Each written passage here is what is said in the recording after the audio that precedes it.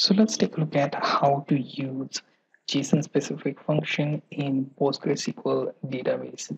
So first thing, make sure that you are running PostgreSQL service in the background. On Windows, I can simply run this service and then open PSQL shell and run my commands.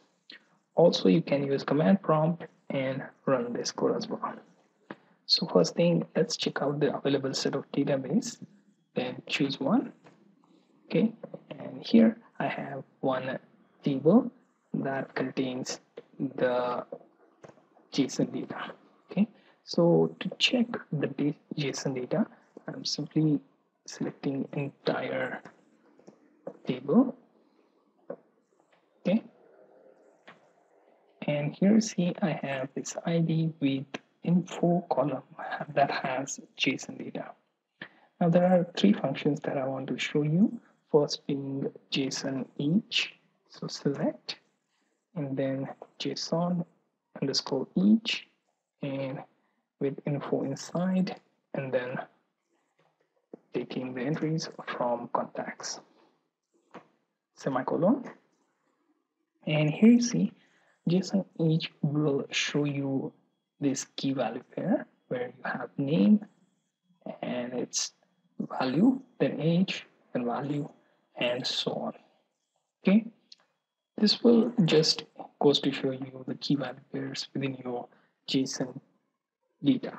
Okay, similarly, you can also use JSON object keys to list out the list of keys within your data. So select JSON underscore object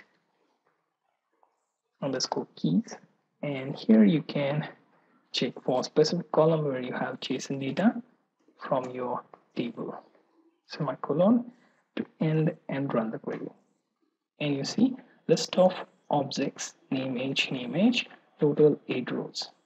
Okay, so that list of objects is retrieved through this key. Okay, so this query is for listing specific keys from your JSON data. Okay, you can specify, let's say if you have data within your, let's say, name with multiple data within that, so that nested data can be taken as well. But my table currently does not have such nested data, so I'm gonna avoid that. Okay, so let's go ahead with one more query. Here I can also check for the type of data within my JSON. Okay, so let's go with JSON underscore type of. I want to check whether it's string, object, array, or null.